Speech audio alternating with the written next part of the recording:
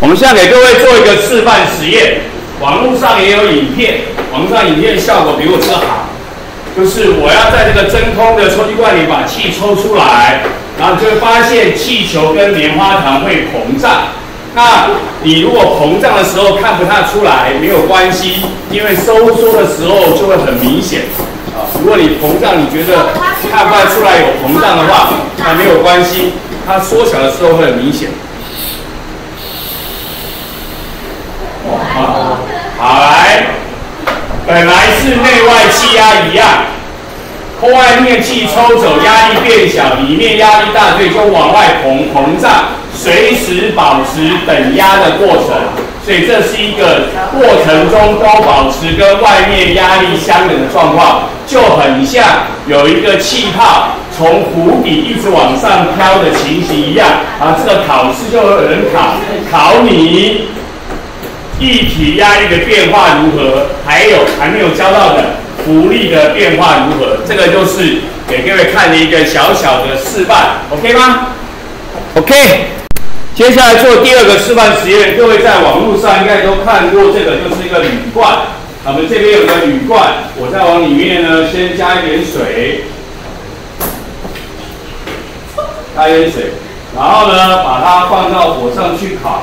为了待会我要做个对照呢，所以我先记个时，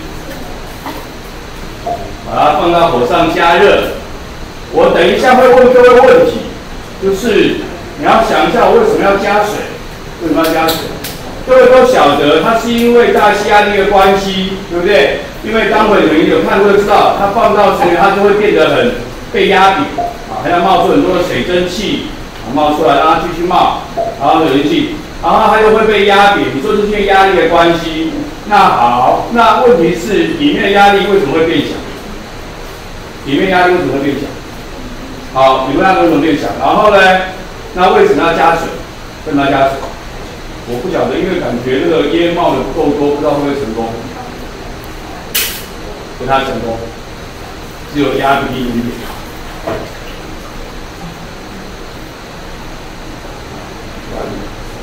它应该会，我去年做的压得很扁，因为我觉得是因为那个，这就是我们要刚才问的问题有关，就是那个水要加水是要干嘛？加水是要干嘛？让它多冒一些烟，冒久一点，让它水蒸气能够多一点，好，水蒸气多一点。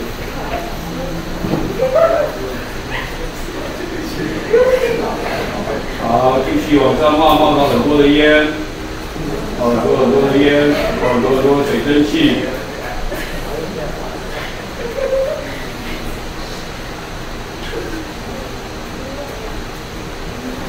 冒了这么多水蒸气之后，会成功吗？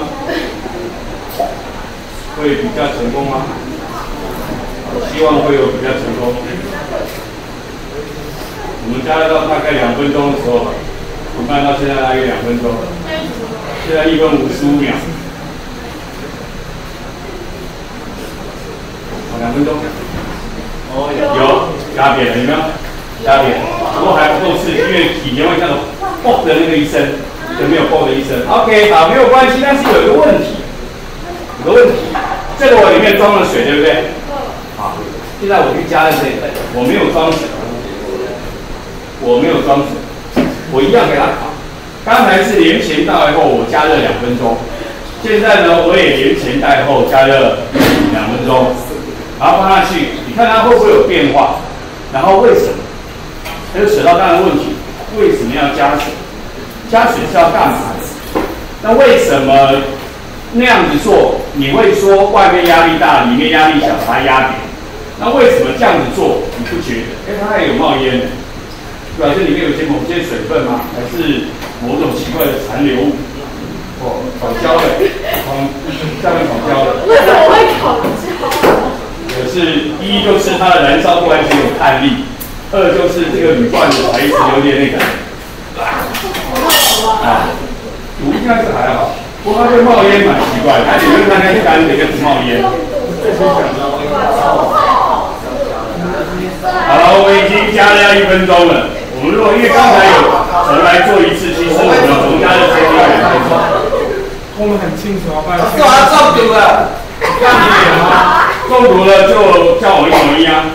叫我101，没有办法叫，没有办法叫101。我怕有一人中毒，所有人都中毒，没人能叫，我告诉你。我们就是看起来我还活着，那我可以叫我101。好了，这样已经快要1分30秒，差不多了，考得够久了，对不对？这应该考得够久了。你刚才那个单目应该差不多了。好，来，我们加热了1分40秒，差不多了，够久了。好，来放下去。